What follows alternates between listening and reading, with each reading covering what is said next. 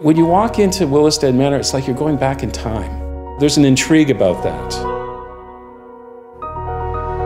The Walker family were instrumental in putting us on the map. They brought fame to Windsor. Without Walkerville, Windsor would not have grown. If you live in this area, you certainly cannot avoid Con. Con was probably the most prolific architect of the 20th century. This house is a technology and engineering marvel of its day. There is a craft to every little component of the building. How the window's made, it's how the door is made, it's the species of veneer that's used on the wall. The hallmark for what things were supposed to look like. The notion was that this building, if maintained, should last forever.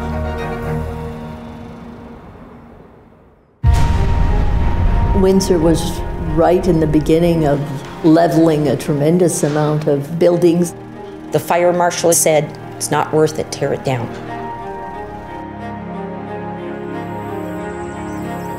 It's easy to take a demolition crew to a building and just say, let's just make space and build something new that's going to last the next 100 years and so on. If we keep doing that, we're going to lose the touchstones of history that really make the community great. It's culture, it's the arts. I mean, without that, we're not civilized people. This building and this property is the jewel.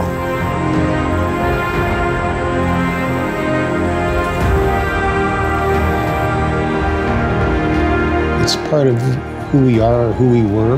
This was to serve the community. It belongs to the people, which means it's your heritage.